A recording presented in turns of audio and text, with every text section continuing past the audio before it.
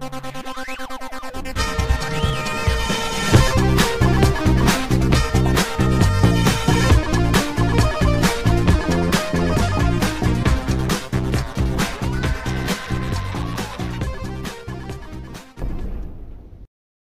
guys, welcome back. This is Matt Chat episode 377 featuring part 4 of my interview with Tim Lang.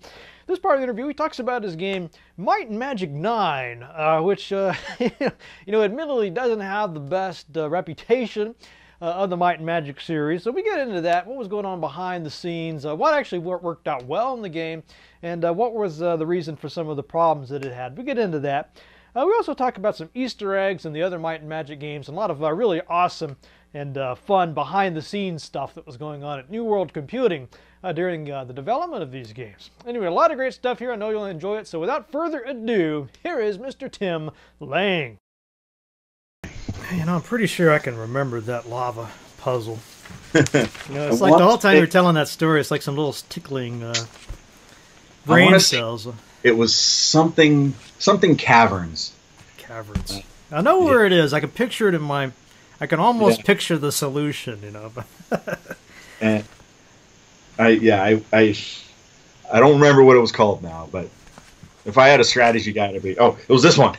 But yeah, it's always so great to talk to. I like to level designers and talking to them because you played the levels, you probably had no idea like anything about the person. They created this. And then once you sort of meet them, or I guess people watching the show, next time they play it, they'll have a little personality to go with the experience. I love that. I always read the credits of games because I want to know the names of the people who worked on it, and maybe it's a nerdy industry thing, but I think everybody. I mean, if I were a game producer, I would like when you enter the dungeon, a little thing would pop up and be like, "This dungeon by so and so, Tim Lang," Yeah, that'd be great. Like a little room or something. And yeah, because I don't think I know which level, who created which levels in Might and Magic anymore. You ever stick your name in there somehow? Surely. The best we did was the office dungeon. Is that the Easter egg dungeon? I had the Easter egg dungeon. Some questions about this. What is this Easter egg dungeon business? I mean, that's a little bit of a spoiler alert. If you don't want to know about the Easter egg dungeon, skip it this part. But what about the Easter egg dungeon? Whole dungeon. Wow. The Easter egg dungeon was I don't even know whose idea it was in the beginning. I know that it was my job to build it, but basically it was a credits that wasn't credits, I guess. So I modeled the entire office, the entire New World office, and I did this for Might and Magic 6 and Might and Magic 7. And you'll see the difference of how the office grew and stuff between Might and Magic 6 and Might and Magic 7. That is really meta. Yeah, and then we put every person who worked at the company basically at their desk. So with Might and Magic 6, you can go in and go into the little test lab and find me in there and kill me. And I'm not sure if Might and Magic 7 if we had the disco lounge yet. We had this office, me and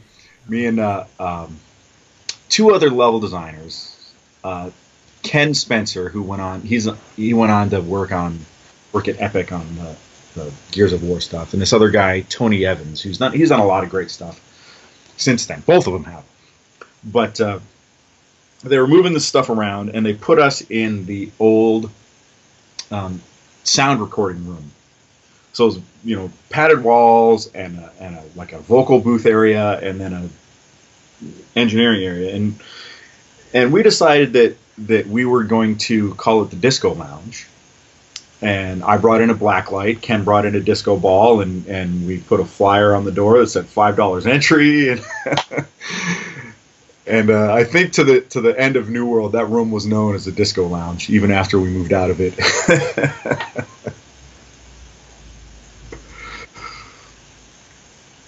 So, but as far as why we did the company office as a dungeon, I don't remember why. It must have, the thought must have occurred to you. People might never find this thing, right? Oh yeah, we knew it was supposed to be an Easter egg. Oh, It was supposed to be hidden and something that only the. how long did it take people to find out about it? Yeah, well, I know that people have talked about it before. I'm sure I've seen it on forums, but yeah, it was supposed to be for the hardcore of the hardcore gamers. I think that at the end of the dungeon, you got the Super Goober prize. I think that was what you got for finding it was you were a Super Goober. That's one of the things I loved about those games. You could just be, for whatever reason, like, I'm going to fly up to this little alcove up here and feel like you had discovered something that nobody else, like I wasn't supposed to find this, or this was we always like to reward the explorers, because that's, there's I think it was Ernest Adams who talked about the 4 types of players.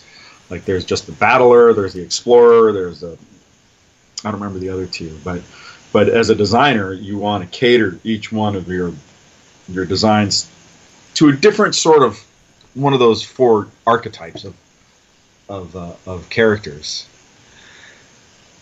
And the explorer was definitely one we like to reward. And I wish I had a little anecdote of something that we'd hidden, but I don't offhand. Yes, I remember this going into some room one time, and there was this big guy in a suit, and I thought, "Whoa, this is not a monster. This is a guy in a suit." Just totally. I was just a kid, just went right on. Yeah. Oh yeah. But it's still awesome. Yeah. What was the thinking behind the move from 6 to 7 from those sort of actors, like photographed characters, to the CGI characters? Character portraits, I guess I should say. It's funny because the some of those were real people. Yeah. And that's probably another little Easter egg. Like, Sir Christian was Chris Vanover, and then there was Sir Mullick, and I showed up in it. We got this call actually of an email sent out to the company that said, "Hey, we're taking pictures on Tuesday or whatever day.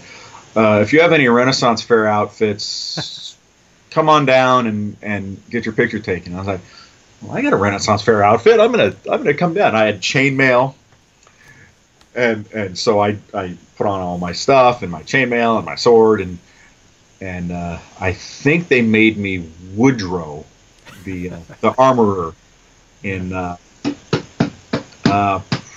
I can't remember the one in the castle. I think it was very early on in the game, but I'm in there, and a lot of the other employees are. But I'm not sure. I can guess why they wanted to move from the photographs to CGI is that it's easier to manipulate. Yeah. So if suddenly you think, oh, we need this new reaction, this poisoned reaction or whatever. Now you got to go find the person, put them in their suit, poison them. Yeah, make them make the face. Then take that into Photoshop and make them look green, and So, but with 3D Studio Max or whatever, then it's a lot easier. Just I'll just whip up a new model or whatever. I gotta admit, there's a bit of charm. I always thought it was kind of charming that they had the actors or staff. Yeah, it's funny. I know some people didn't like it, but to me, it was. I do remember that somebody had gotten a CD of like 10,000 faces. Like, this is going in the game, yeah. and so those are like the generic trainers and house occupants and stuff. Those were all the from the 10,000 generic faces, but a lot of the character portraits and the trainers and armorers and all of in Might and Magic 6, all of the nobles that you had to go and do quests for. Mm-hmm. All of those were employees who they stood there and thumbs up, thumbs down, and and that was a real cool thing that I always thought about New World was they always thought that way. They always thought that we need this. Well, let's see if we can get some employees to do it. Get them into a game in a different way. You know, one neat. It's a neat for me story. Is on Might and Magic 9 when it came time to record all the dialogue. You know, I wrote all this dialogue and we went down to Rob's studio in Pasadena and I was there directing the audio, the voice actors and stuff and you know, people came and go and I knew one of them from a long way back, which was very weird. But all of a sudden Rob says, "Hey Tim, get in the booth." What? Get in the booth. You're gonna do some voices. Okay. So I got in the booth and I did a couple NPC lines and some trainers and things and then a few years later, after the game comes out, somebody had taken all the voice actors' names and put them on IMDb. Huh. So, and I had completely forgotten about that, and I was talking to somebody about the 6 Degrees of Kevin Bacon. Yeah. And I've got a friend who was a child actor. So we were talking about, you know, how many degrees separated from Kevin Bacon he is. Now, this isn't the Stone Keep guy, is it? No. This is this particular guy his name's Corky Pigeon. He was on Silver Spoons. So we were talking about how many degrees away from Kevin Bacon he is, and then you say, okay, so he's 3, so that makes us 4. And there's a website called Degrees of Bacon or something where you can go type in an actor's name and it does the math for you. So on a whim, I typed in my name, and I was like, huh, I'm on there. How many degrees from Bacon are you? I have 3 degrees from Kevin Bacon. And at the time I was like, that's weird. There's an actor with my name, and I clicked on it, and Might and Magic 9. Hey, that's really me. So that's kind of a neat little thing that not a lot of people have is a fun. And you know, people sometimes treat me like a star when they hear about stuff like that, or you know, I did which I find is weird because I'm a normal guy, but I did a panel at E4All, and I think I talked about this at 3 a.m. Gaming. There was a panel on how to get in the game industry. And people came up to me afterwards, and I distinctly remember a girl with the open. She had a magazine opened up to an article I had written on how to get into the game industry, and she looked at me like I was Paul McCartney. like I just see the stars in her eyes. Like, wow. And being a musician, I'm used to people kind of coming up and saying, "Hey, will you sign this?" or whatever, and you know, it's like a little like, "Oh, cool, yeah, whatever." But the adulation, I was like, "Oh, how? What? No, no, I'm just a normal dude. You know, I do normal things. I just happen to make games. You know, although I do admit that sound like a humble guy." When I started at New World, I was a little bit starstruck about John, and I think it may have affected our relationship early on. That I was so intimidated by this guy who had, you know, he'd made these great games all by himself and built this company, and I just could only imagine what it would have been if it would have been Brian Fargo instead of John. Because you know, when I was a kid, I knew who Brian Fargo was. I didn't know who made Might and Magic. But still, I was like, oh, that's him. That's, you know. Fortunately, John is also a very down-to-earth, humble sort of guy. So.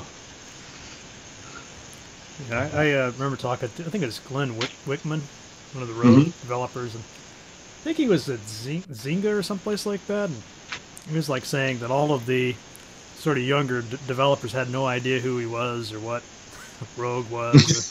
I thought that's so sad. Oh, you know? That is sad. That is sad. Let's see. So let's talk. We've already talked a bit about Might and Magic 9. But I wanted to get a little bit more into this sort of history of it. And I thought I heard you say something about with Drew that it was meant to be a PS2 game. Or that was the thinking at the time? Or Were there Well, two separate games, or what yes and no. There were. It was actually was two separate games initially.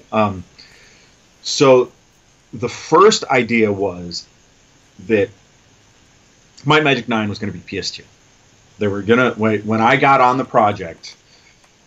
It was they was like, we're making a PlayStation game, and so we started talking about different ideas and came up with a particular story about Mendoza's. That's where the original story took place, which it was completely referenced in actual Might and Magic 9. But there was a whole story about it, which actually turned out good because it gave me a whole backstory in the future. But so we were working on this PlayStation 2 game, and then we got a word from 3DO. They said, we want you to also make a PC game. And so that PC game was going to be the sequel to Might and Magic 9, and the PlayStation game was going to be sort of a standalone game that also took place in the same universe. But it's still going to be called Might and Magic 9, so... Yeah, well, it's going to be... I don't remember if they were going to call the PlayStation 1 Might and Magic 9 or just Might and Magic something else. And so I was like, oh, well, now I've got to make two games. I'm up to this task. And so I wrote a whole... double your pay, of course, right? Oh, of course, yeah. So I wrote a whole new story and whole new characters and all that, and then the PlayStation game got canceled. Why did they cancel that one? You think that would have been the one? It wasn't very far along. Oh, okay. And we didn't have the resources to staff two full teams to make both those games at the same time, particularly with only one lead designer. So we talked for a long time, Keith and I, the director, and we said, okay, so we've got this Steam on this PC game. There's already levels built, and let's just make that the Might and Magic 9, and then we'll save all this other work that you've done for something in the future. And all that other work, eventually, when we finished Might and Magic 9, was ending up to be the framework for what I'd had in mind for Might and Magic 10, which New World never put out. I don't know if they called the new Might and Magic. They called that Might and Magic 10, right? 10 Legacy, I think so. Yeah, it's that. That has nothing to do with the one that you were. Nothing to do at all. In fact, a lot of people had misconstrued on the message boards and stuff that I was writing a Might and Magic novel that was based on Might and Magic 10, and that wasn't the case at all. But it was a good story. It was a great story, and I've still got it in the back of my head. Maybe you should write that thing. There's wizardry novels and that it would kind of be neat, actually, because I thought it was a great story, and it picked up where Nikolai left off, Nikolai Ironfist. Yeah. And because for some reason I always loved that character, and so the story was basically about him. And that was the end. They canceled it, and that was it. It was over. That's surprising. What were your thoughts on this Lithtech engine that you were using? Was that a good engine, or what was it? It's kind of hard to be entirely critical of the Lithtech engine, because there was a lot of great games that was made for it. There was some giant robot fighting game, name I can't remember. No One Lives Forever, great first-person shooter. Puzzle. Everybody loves that one. Yeah. But Lithtech was initially Tron, the Tron game that came out around 1999, 2000. But it was a very good, inexpensive. That was another thing compared to Unreal at the time, or can't remember what the other engine that we were looking at was. was, but it was like a tenth of the price of Unreal at the time. Like Unreal was, I want to say, a license for Unreal was like $1 million, Wow. and LiftTech was like 100,000.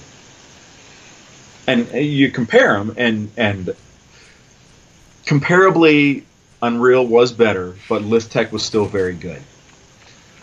The problem with it was that it was a very good first-person shooter engine,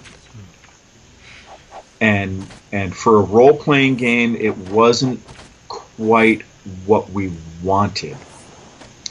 And one thing that John taught me about developing games is you have to design to the technology. A lot of people try to force the technology based on the design, but that's how you end up not putting a game out. You know, if you have the limitations of the engine, you have to design around it. And when we had started working with LiftTech, we were working on a game called Legends of Might and Magic, which was supposed to be they called it RPG Light. But what that basically meant was sort of a new worldy take on Diablo. So it was a first-person RPG with a limited number of stats, but you could buddy up with 3 of your other friends and go on adventures together. But the biggest problem that LiftTech faced with Legends was that the networking code couldn't handle players being in different. I think they called them rooms, but they were basically different levels. Yeah. So if one player was at the shop and everybody else wanted to go to the dungeon, they all had to go to the dungeon together, and that ultimately spelled the end of Legends of Might and Magic as a role-playing game.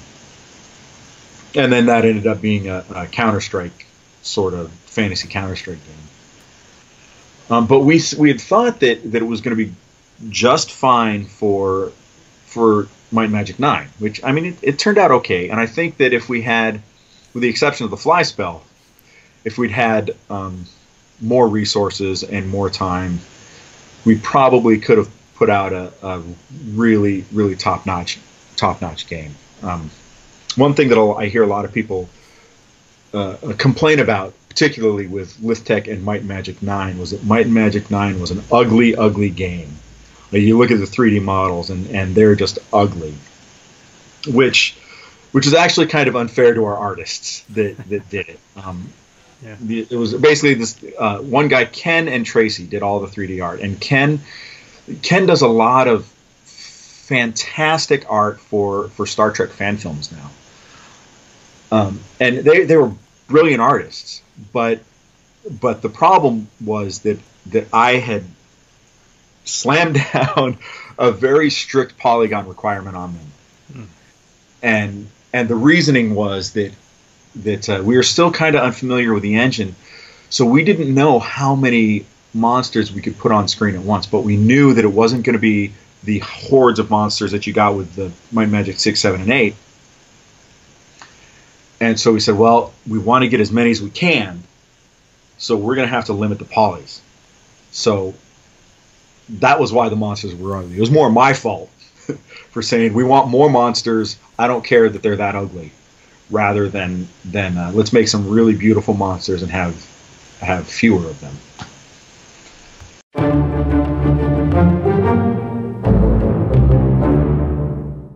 And that's all for this week's episode. Hope you guys enjoyed that. Should be back next week with the final installment of this interview with Mr. Tim Lang.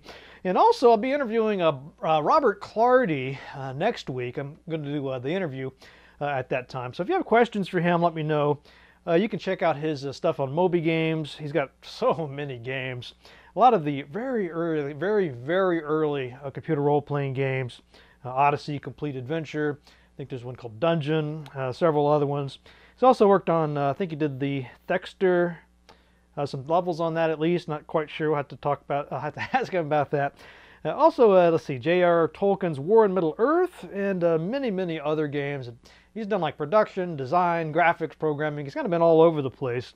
So anyway, go check out his Moby Games profile, and if you have questions for him, just let me have those, and I will be happy to ask them. All right. As always, I want to thank you very, very, very much for your support of my show, keeping these interviews coming with people like Tim Lang and Robert Clardy and all these great folks. This wouldn't be possible without your support. So if you like this show, you like these episodes, want to see more, please take a couple of minutes, go to that Patreon site, sign up for an account. Remember, $1 a show, what is that, about $4 a month? So, and you'll be doing your part to keep these episodes coming. And I really appreciate it, and I'm sure that your fellow CRPG fans will as well. So thank you very much for your support. All right, let's see. What about that news from the Matt Cave?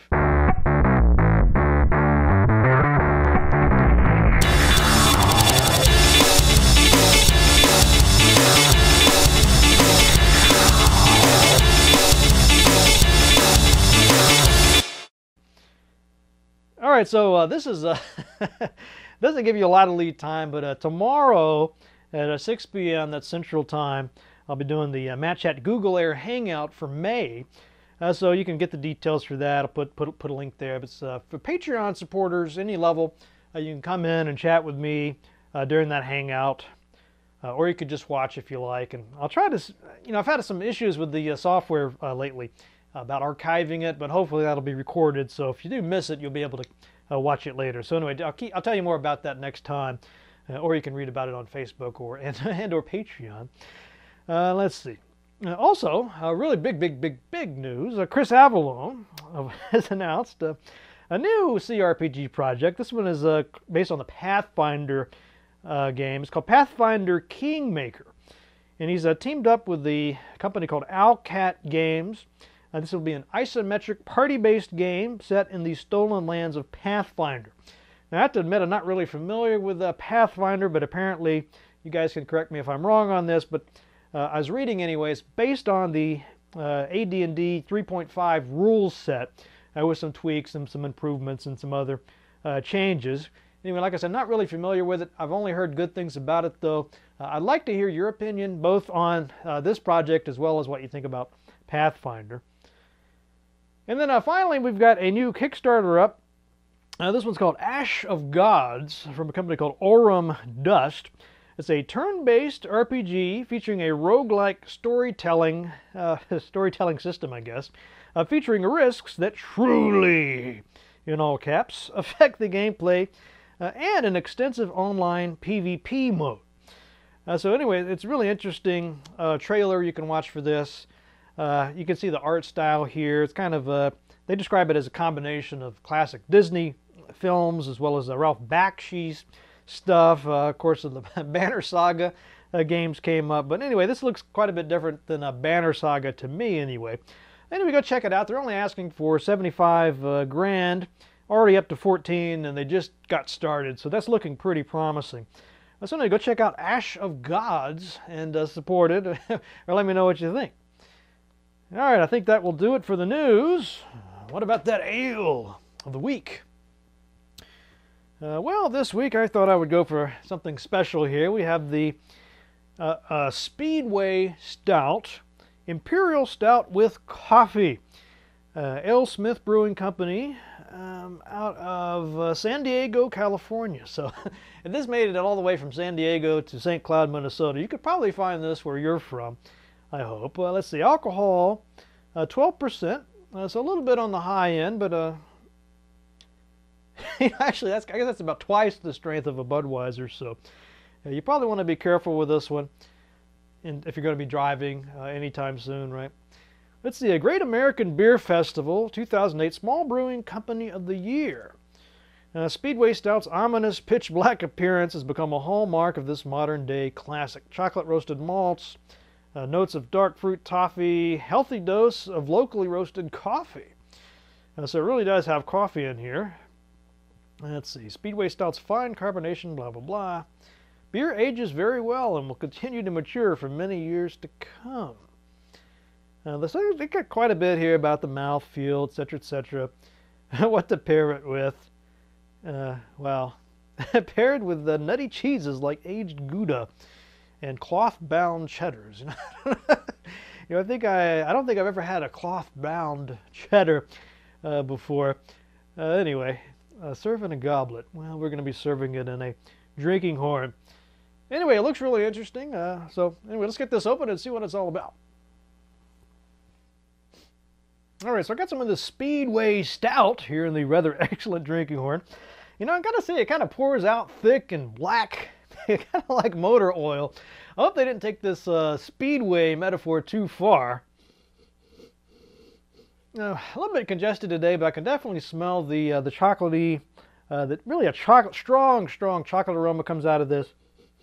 Almost like I was sniffing a little vial of Hershey's syrup. Is that what it smells like?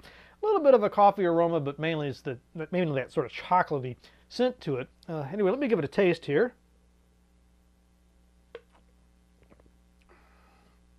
Wow, this one, it's really sweet, but the sweetness, yeah, see, it starts off really sweet, but then you get sort of that sort of coffee flavor. Adds a little bit of a bitterness to this that sort of balances out the sweetness. There's also quite a lot of smoky flavors here. Actually, I would say, if I didn't know better, I might think I was drinking some bourbon. It's a very, sort of got that bourbon barrel aged flavor to it, although I don't think this was bourbon barrel aged. But anyway, it's what it tastes like. Now, let me try it again here.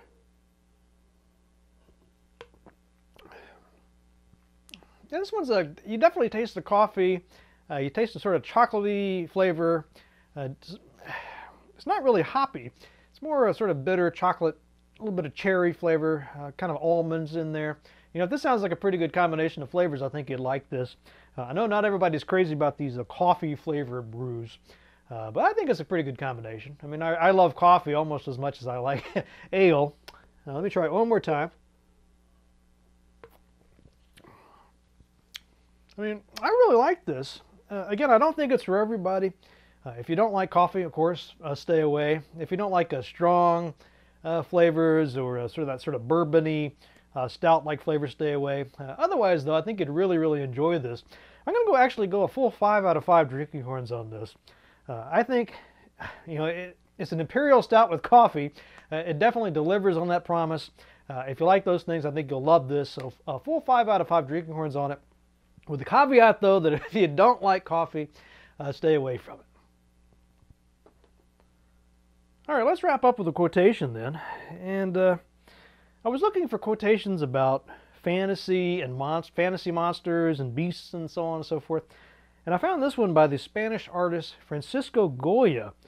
And man, I just think this is, I really love this quotation.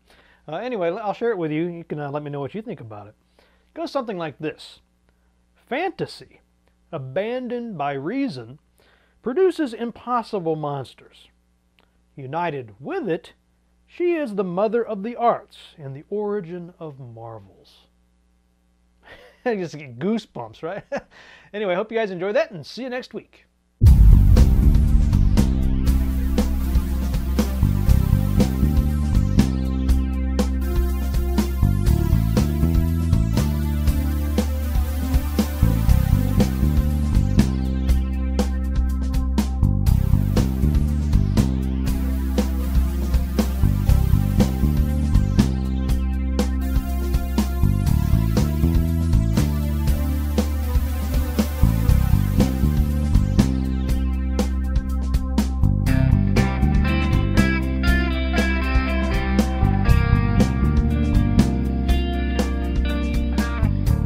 It's not about giving the guests what you think they want. Not that simple.